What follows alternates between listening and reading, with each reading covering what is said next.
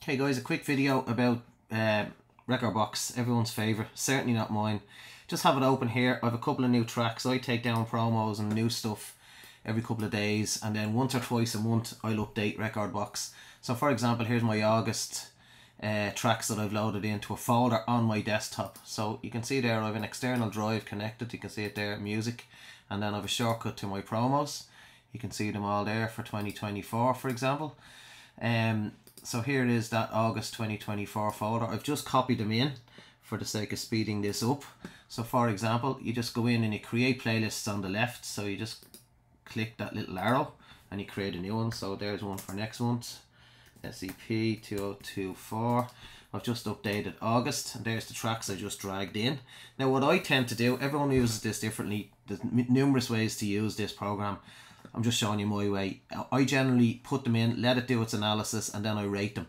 I also add a genre, because that's how I search for my tracks. Firstly by genre, and second how I rate them. I used to do the same with vinyl. I'll write a little 5-star on, a 4-star, 3-star. Anything less than 3-star I wouldn't play. So same, I just use that same methodology, whatever works for you. You can also add comments, you can add in columns over here. You can see comments. This is what comes in from my promo company that I tend to use, but you can overwrite that data if you wanted to write in banger or whatever the fuck you want. So for example, all you do is drag drop. So I'm just going to go into a blank one here, which is September I've just created. Let's drag one in, drag, drop. It'll analyze them. It's already analyzed them in a different folder, so you can see it picks them up straight away.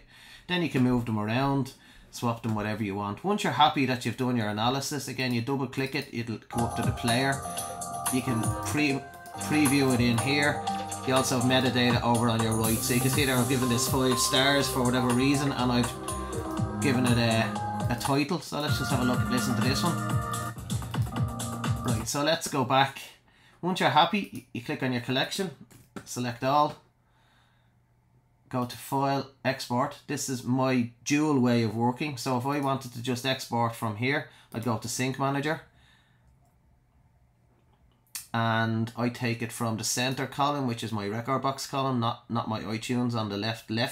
So on the center, you tell it where you want to send things to. So I don't have my external drive plugged in, but say you choose your drive where you want to send. So that would be your USB or your SSD. You choose what playlist you want, and you copy them over with that arrow. Okay, I'm not going to do that now, because what I do is I generally do a RekordBox export, then a Prime export, so I can use all 4 decks in the studio. So because I'm on my collection, I've selected all. I'm just going to go export collection in XML. So now I send it to my downloads. I'm going to call it RekordBox, and today's date, which is 21/08/2024. Again, this is just for file management because I have older files there. Save. It takes about a minute. So while that's cooking, just let it do its thing. It's exporting your entire collection.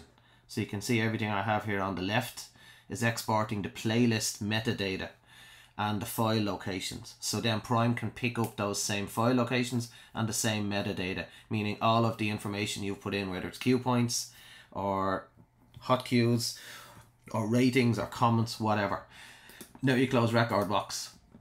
Give it a second or two to clear from the system RAM, which again takes a couple of seconds.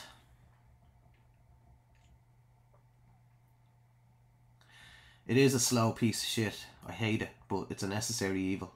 The more you play with it, the better you'll get, and it makes sense to do it once or twice a week. Don't leave it till the last minute. So now I'm just going to open Prime, which should open now. Okay, so you can see here Prime has a button called RB. That's RekordBox. So you just go to RekordBox Library Refresh, which is this little arrow. If you hover over it, it actually tells you what it's doing on the right, on the bottom right hand corner. Just going to click refresh. It'll ask you where to refresh from. So I'm going to click on downloads, and there's my RekordBox export there. Open. And you can see there straight away it starts sucking all that information in. Now that can take a few minutes, so I'm not going to go any further. Once that's done, it'll all appear under RB in whatever format you've made.